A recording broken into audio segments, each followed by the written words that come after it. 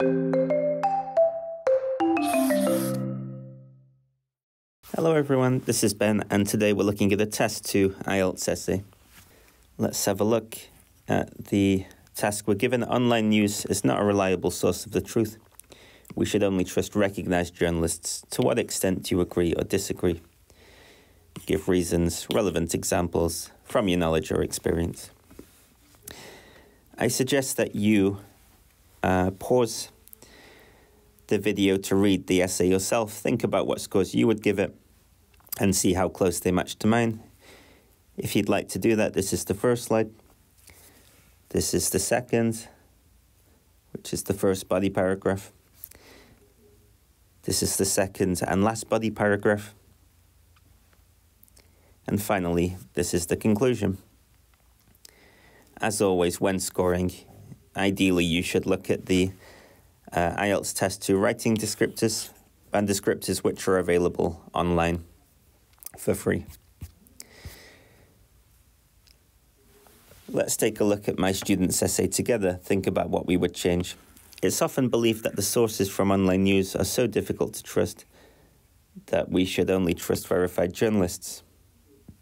I totally disagree with this view, as I think that online news is more reliable than people these days expect.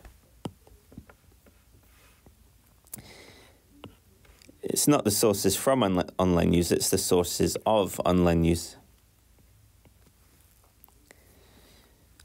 So difficult to trust? Well, it sounds a bit more like speaking style, a bit informal. But it's okay because the grammar is correct. I think it's a bit too general. Online news is more reliable. It's often not. It's sometimes more reliable, often more reliable. It's not always more reliable. It's often more reliable than people these days expect. Now we move on to the first body paragraph. And this is where we hit a major problem with this essay. First body paragraph, the topic sentence is, to begin with, trusting only recognised journalists is reasonable. So only them, not other people, not other sources is reasonable.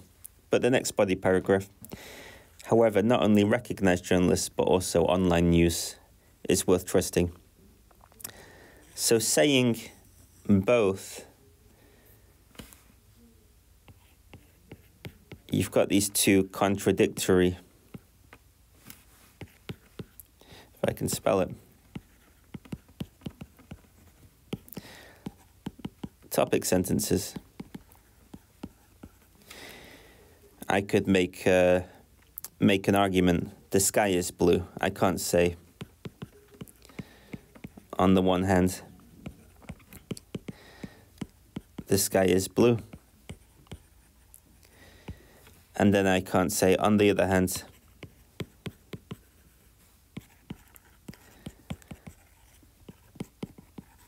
the sky is orange, or the sky is pink. They can't both be true. So if I say, on the one hand, many people claim the sky is blue, on the other hand, certain people argue that the sky is pink, maybe crazy people or colorblind people, then that would be okay. So we have to change the words a little bit. Let's do that now. Let's say, to begin with,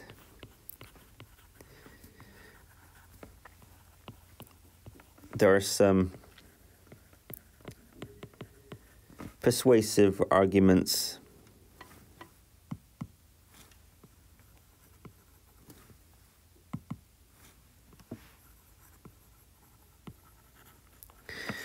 sorry, a bit messy here, my G, that is a G. All right, more slowly. Arguments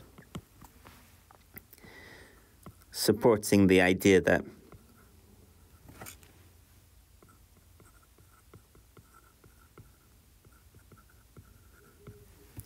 trusting only recognized journalists is reasonable. First of all, there are a huge amount of fake news online. News is actually uncountable. So there is a huge amount of news, of fake news online. Interestingly, it's an uncountable noun. that ends with an S. It's not a plural now. Don't be deceived by the S. Due to, let's say, improvements in online media, improvements in and the diversity of online media platforms, it seems that improvements and diversity are different things. All people can create news content. Content, again, is uncountable. Contents actually has a different meaning, like the contents page of a book tells you what's in the book, or the contents of a box is what's inside the box. The contents of my pencil case is what's inside my pencil case. Media content is uncountable. So this is the main one you'll use for IELTS. You're usually going to use the uncountable one. All people can create news content by themselves and upload it because it's uncountable. Online, well, you usually upload to, don't you? You download from, upload to. So I think you can say post them online, but upload it, the news content, upload it to the internet, which can make online messy. Well, online isn't a noun, is it? It's either an adjective or an adverb. So we have to change that.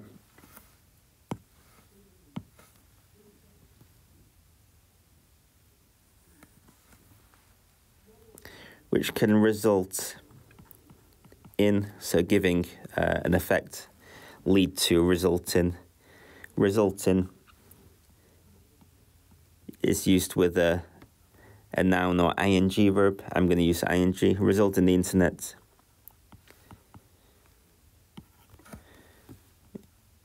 Being full of fake news. Secondly, online news agencies have been emerging a lot. A lot is too informal. And I think there's a better word than emerging anyway. Let's say proliferating. Good IELTS word. Proliferating, expanding rapidly.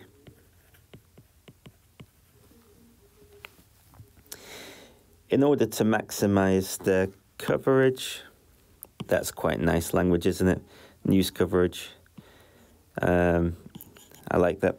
They only focus on the number of contents. Well, content is uncountable, so we can't say number and we can't say contents. Let's say their output. Output is like yield or production. Their output of content by using uncertain and insufficient information, maybe unverified is better there. Insufficient maybe needs some explanation, like not detailed enough, or incomplete. I think unverified and incomplete might be better compared to other agencies run by recognized journalists.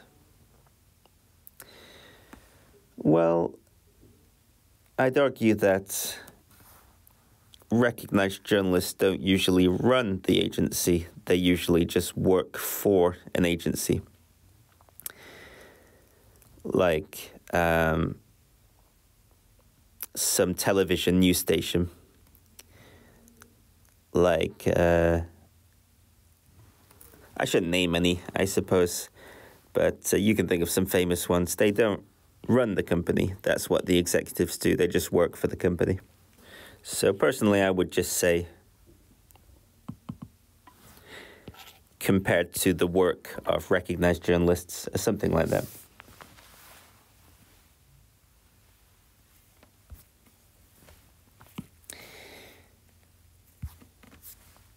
Okay, and again, we can't say on the one hand the sky is blue, on the other hand the sky is green. However, I personally still believe that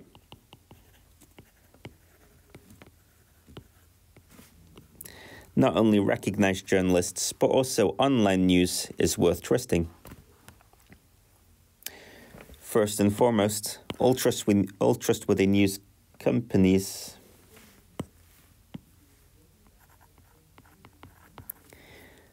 also provide the news online. That's a good point.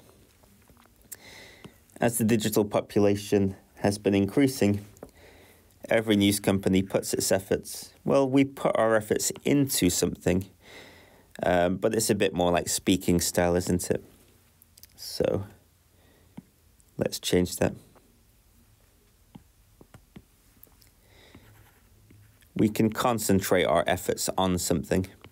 That would be a nice expression. Concentrates its efforts on digital-based news. In addition, even if the news is provided not by journalists but personal creators,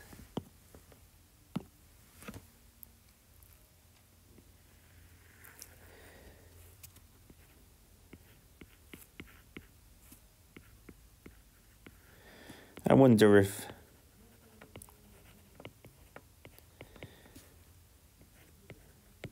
the writer is referring to citizen journalists and professional journalists. I think it could be a bit clearer.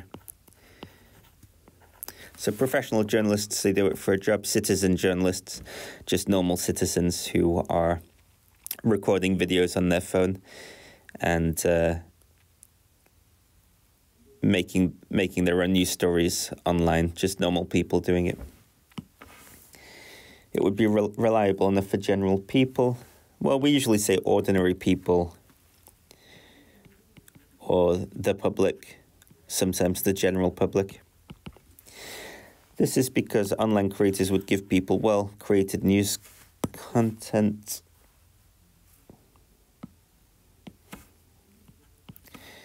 to improve their subscribers.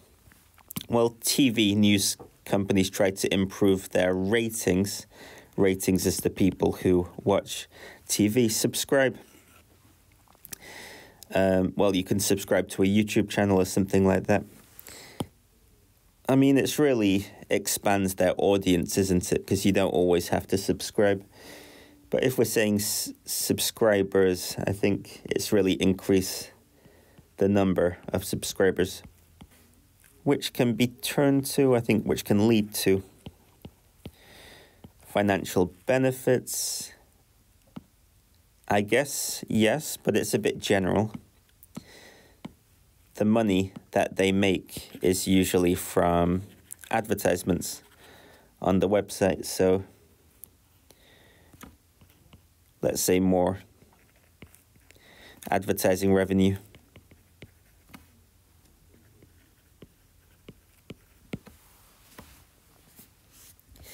In conclusion, there are people who only believe verified journalists. I opine. We're missing a key word, aren't we, for cohesion? In conclusion, while there are some people who only believe verified journalists, again, verified, maybe not the best word. Well-known, reputable, respected. I opine that the sources, again, not from, of online news are reliable nowadays. Not always, there's lots of fake news that are often also reliable nowadays. Thus, people should be encouraged to subscribe not only to the major journalists, but also online news. Again, subscribe doesn't include every method. I'll use a very general word, consume. We're consumers of media.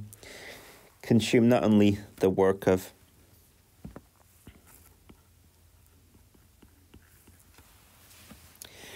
well-known journalists, but also online news. That would be better. I'll just quickly read it to make sure there's no There are no errors I've made or anything I've overlooked. Okay, it's often believed that the sources of online news are so difficult to trust that we should not only trust verified journalists. I totally disagree with this view, as I think that online news is often more reliable than people these days expect. To begin with, there are some persuasive arguments supporting the idea that trusting only recognized journalists is reasonable. First of all, there's a huge amount of fake news online. Due to improvements in and the diversity of online media platforms, all people can create news content by themselves and upload it to the internet, which can result in the internet being full of fake news. Secondly, online news agencies have been proliferating at a rapid rate recently. In order to maximize their coverage, they only focus on the output of content by using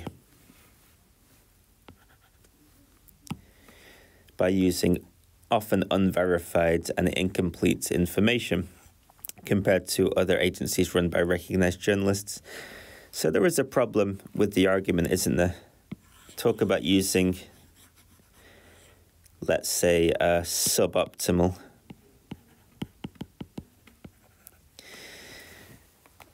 giving suboptimal coverage and coming to the conclusion that online news is very reliable nowadays without even kind of hedging it with more cautious language like often or sometimes. So let's move on. However, I personally still believe that not only recognized journalists but also online news is worth trusting. I suppose it should be R, like this and this. First and foremost, all trustworthy news companies also provide the news online.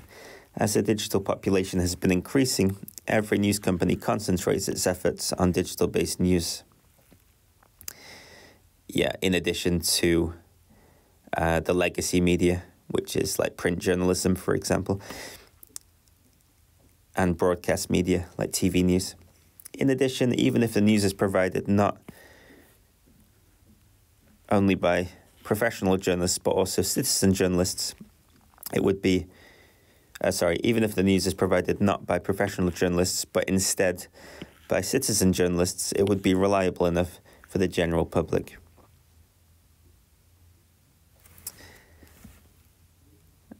We're not saying if the news were, so I don't think we should say would. Even if the news is, let's say it is often reliable enough. I've said often too many times. It is generally reliable enough. It tends to be reliable enough. It's generally reliable enough for the general public. This is because online creators, I'll get rid of words, tend to give people well-created news content to increase their number of subscribers, which can lead to more advertising revenue. So it's how they make their livelihood. In conclusion, while there are people who only believe respected journalists, I personally opine that the sources of online news are often also very reliable nowadays. Thus, people should be encouraged to consume not only the works of major journalists, but also online news. The scores I arrived at: 6 overall, 7 for grammar, 6 for the other parts. Grammar, I thought maybe just a 7. I can't give 7 minus, but I would if I could. Why? Task response.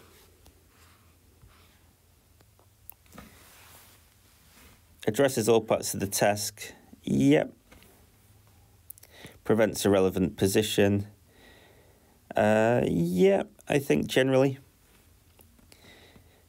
But some parts are unclear or inadequately developed.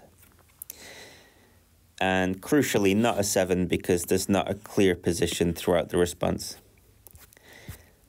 Like I said, you can't say on the one hand, the sky is blue. On the other hand, the sky is red. So you have to acknowledge that you're considering 2 different viewpoints. I don't really get to begin with. I think on the one hand would be better here, and then however is fine here. However, I personally still believe that this is true. And we talked about this a little bit already, but it talks about problems with maximizing their coverage by releasing kind of partial information that they're not too confident about. It's not been verified. So why then is there such a big focus on the high quality, the supposedly high quality of the news? It's not clear and consistent. It's in fact a bit contradictory, saying two things that don't agree with each other, that contradict each other. So certainly not a 7. It's not a clear position throughout, even though there are some good main ideas that are extended and supported. Moving on to coherence and cohesion. 6 again, so arranges information ideas coherently, clear overall progression. Progression, I think so, yeah. Introduction, giving my opinion on the one hand, but I don't believe this because. Conclusion.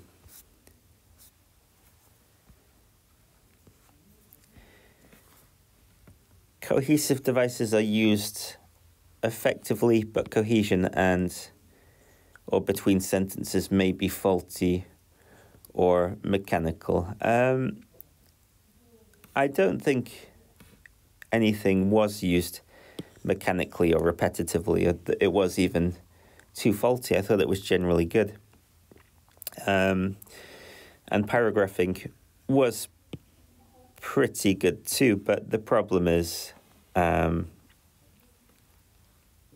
there's not a clear central topic presented within each paragraph for exactly the same reasons. You can't say, on the one hand, dogs are the best pets, on the other hand, cats are the best pets. You can't say both, so you have to use careful language, looking at the blue parts. Lexical resource.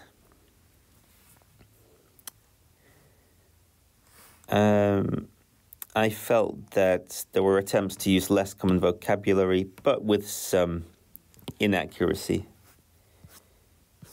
So, for example, improve and increase. Turn to is not quite right there. Journalists don't usually run the company. They could be independent journalists who run a website, I suppose.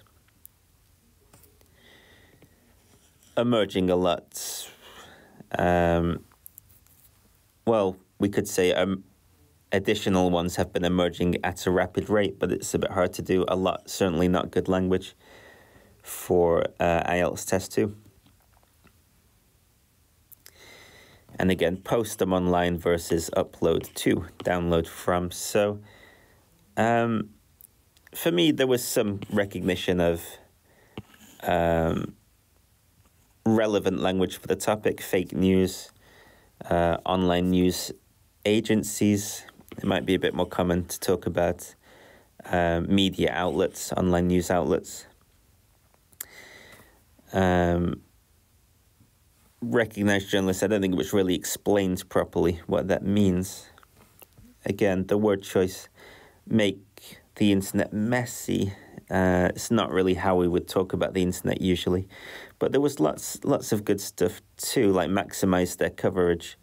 But overall, my feeling was that precise words were not used. Like we talked about how unverified and incomplete might be better than uncertain and insufficient.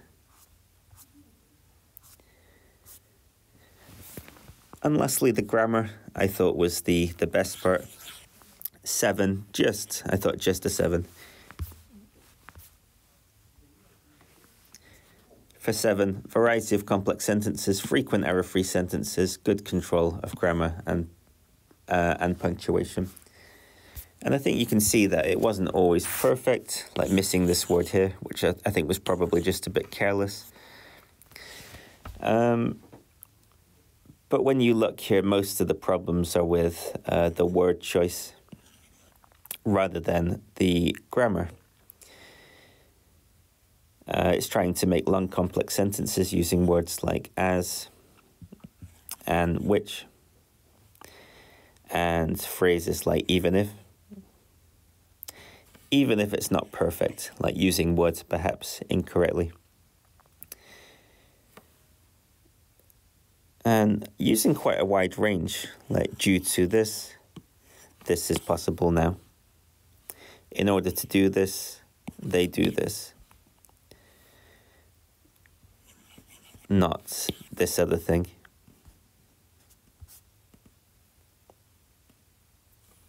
Again, as this is happening, this is now the case.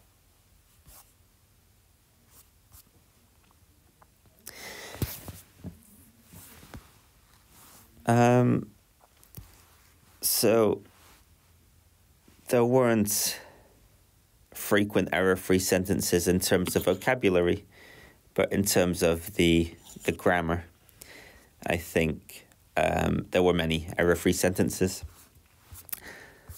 So therefore, these are the scores I came up with. I wonder how similar your predicted scores were to mine.